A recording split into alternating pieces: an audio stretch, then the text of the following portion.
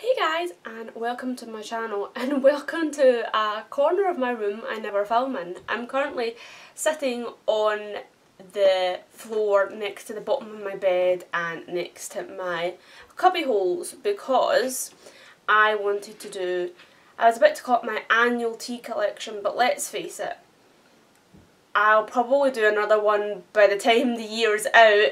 And did I do one a couple of months ago? I can't remember. Either way, I've accumulated quite a bit of teas, as you may or may not be able to see from this cubby hole. It's a bit redonkulous. So let's go through them all. First of all, the first tea I'm actually going to show you is not in this cubby hole because this cubby hole is full to the brim. It's actually up here. And I actually just got this tea yesterday. So me and my friends done Secret Santa. Yes, I'm filming this on the 21st of June, the 21st of January, and we finally done our Secret Santa on the 20th. So I got some Teapigs mint and chocolate tea, and I did try them yesterday. Oh my goodness, they're very strong smelling. Taste wise, I think they're very, very minty. I can't taste the chocolate so much, although I have only had one cup. Sometimes with teas it takes me a few cups for me to really pick up all the notes, and it probably didn't help that before I took a sip of this I had a mouthful of chocolate, so yeah. Okay, we've got a lot of Yorkshire tea over here. So these teas, can I move one box? This box is open. I have to smell them. I have to smell all my teas. Oh, it smells so good. I don't know which way is the right way around for the box to be facing, so I'm just going to do my whole showing it all. But I speak about it anyway. Yorkshire teas. This is toast and jam tea. I cannot stress to you guys how much, if you like tea, how much you're missing out and you need this tea in your life. Again, just even smelling it, it smells so uncannily realistic of toast and jam. Like, you could close your eyes and you could think you had a plate of toast and jam in front of you. It's freaky. The first cup I had, I was a bit like disheartened. I was like, oh. But the more again, it's one of these teas that you have to drink it a couple of times and then you really can taste the toast and jam. But with all teas, don't expect it to be bam in your face because teas are natural, so it is quite a subtle taste. But these are definitely going to feature in a favourite. They're amazing. You can't buy them online. I tried. It's really, really hard. Asda do have them though, so if you've got an Asda close to you, definitely check it out. When you can travel a bit further, definitely go to Asda and get some. So I've got 2 boxes of them because one's not enough. Then more Yorkshire tea. I have got, these are open too, I'll bring them down slowly. I just call this my biscuit tea, but it's like multi-grain or it's multi-something, and it basically, unlike another tea I have which I'll talk about later, my chocolate digestive tea, which I think I've spoke about before, this tea is more like, it's more like rich tea biscuits. So if you know what I'm talking about, just the plain tea biscuits. Again, I've had a couple of these. It took me a couple of cups to work it out, but I had one of these at lunch today, and these tea bags are really good as well. It does take you a while. Well, for me it takes me a while to get into teas. Maybe for other people it doesn't as much. And then at the far end here we've got 2 different types of teas. On the top we've just got the tea that started it all, which I did get in my local Tesco. My local Tesco only does the just normal standard English breakfast Yorkshire tea, which I have been through a lot.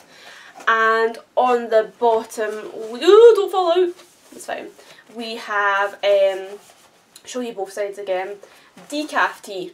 I've never actually bought decaf tea off my own back. I mean, I've got tea in there that probably is decaf tea, and it's vanilla and nutmeg. I've only had 1 or 2 cups of these, but it's quite nice.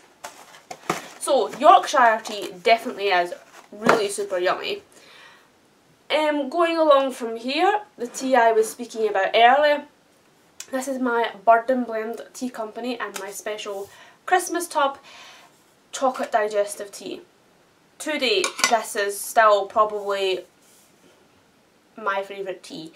I had to pause there because the toast and jam tea and the biscuit Yorkshire tea are incredible, but they're just new into my life, whereas this tea I've had, gosh, my boyfriend got me this for Christmas. Not last Christmas, but the Christmas past, and I've still got it. And I'll definitely be repurchasing it once it's finished.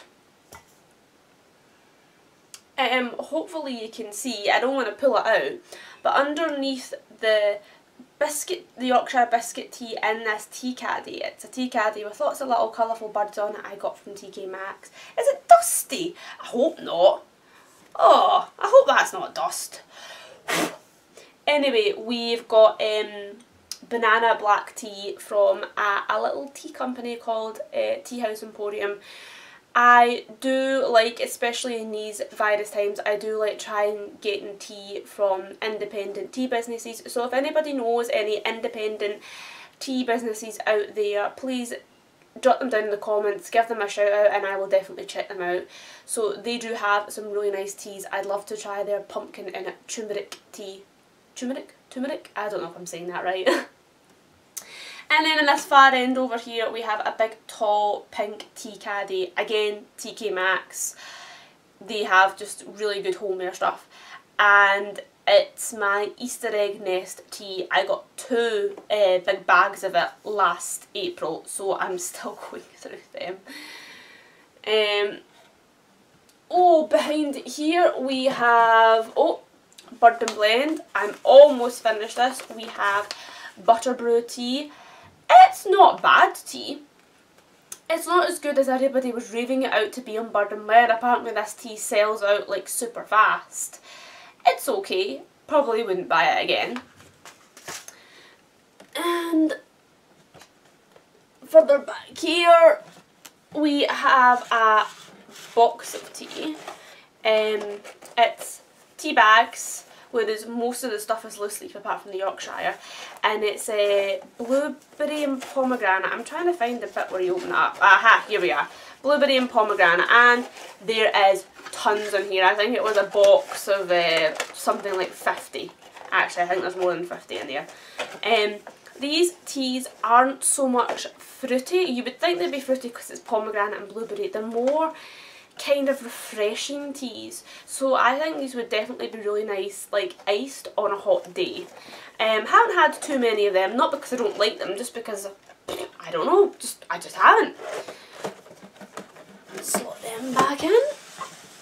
I'm reaching right back now. We have another Bird and Blend. I think this is, wait till I open it up and smell it. I don't have to, there we go. This is a peppermint cream tea from Bird and Blend. I got it because I thought it would be a kind of creamy peppermint tea, something different. It's really not. It's just bog standard mint tea, peppermint tea. So don't be fooled by the name, the clever marketing scheme. I do love Bird and Blend, but sometimes I feel that their marketing tactics and the names that they give their teas sound really enticing, and then you get the tea and you get your hyped up for, oh, I'm going to have some creamy peppermint tea, and then it just turns out to be like bog standard. It actually kind of tastes a bit like something from the garden, if you get what I mean, like it's mint picked from the garden, so you've got that at least.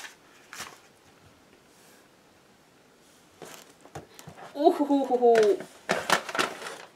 here we go.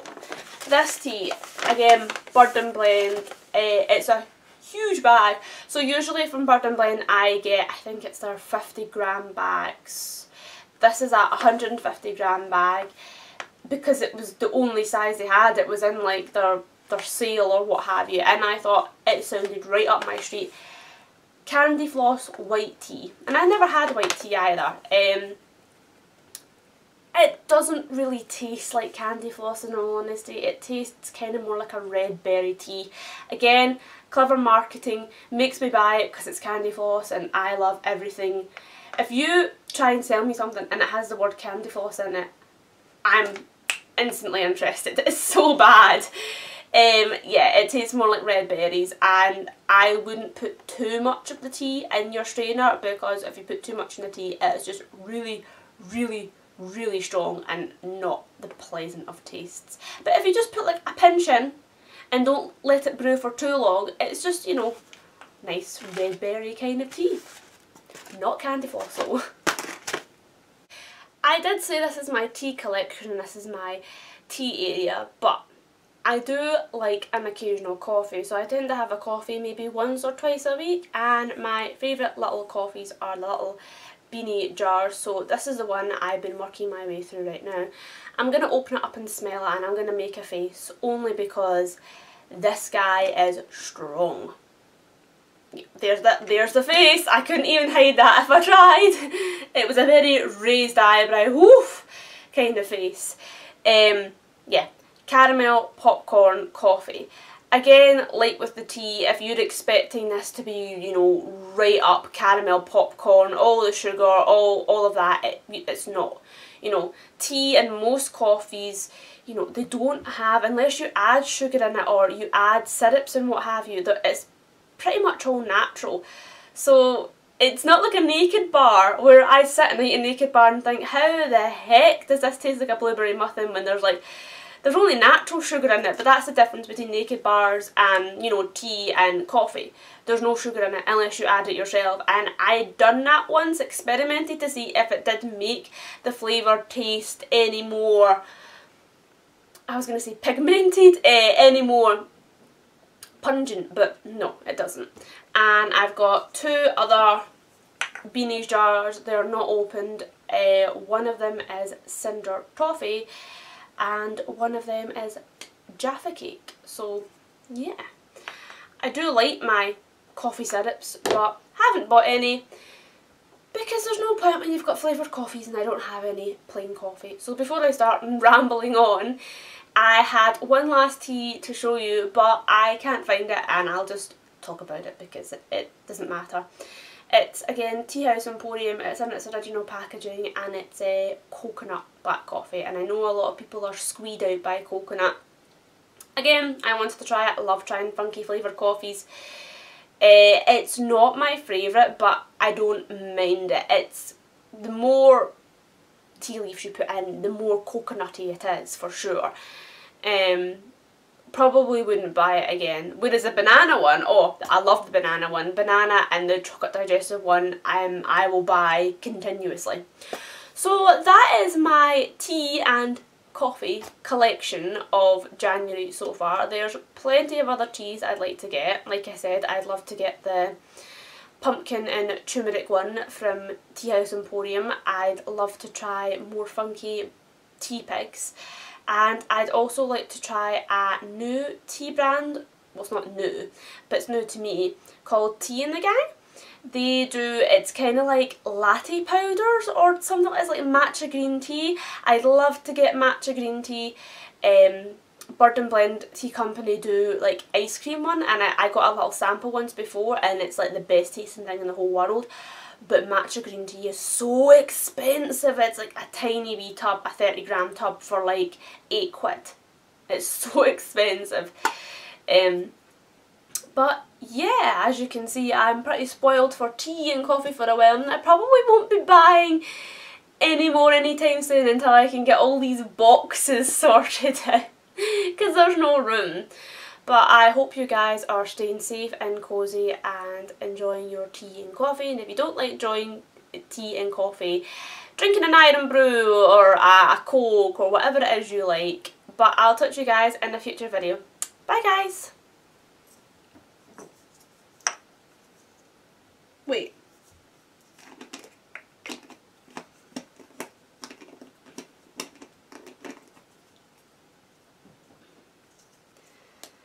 Oh, I love filming videos, but the tidying up afterwards. Oh.